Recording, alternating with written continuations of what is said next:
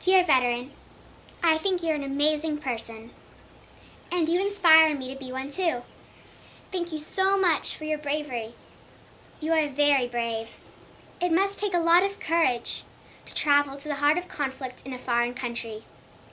When I am scared and frightened, I think of your courage, and it makes me feel better. Thank you for your loyalty to the other soldiers. Loyalty plays a big part in friendship. When I think of my friends, I think of your loyalty, and it makes me a better friend. Thank you for not giving up when times are hard, tiring, and painful.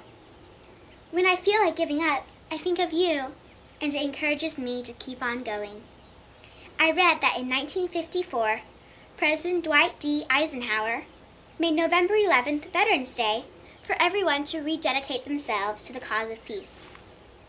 Now that you are back, I hope you enjoy your family and friends and take your time to recover and welcome peace back into your heart. Thank you for showing courage, loyalty, and for never giving up. From Mimi.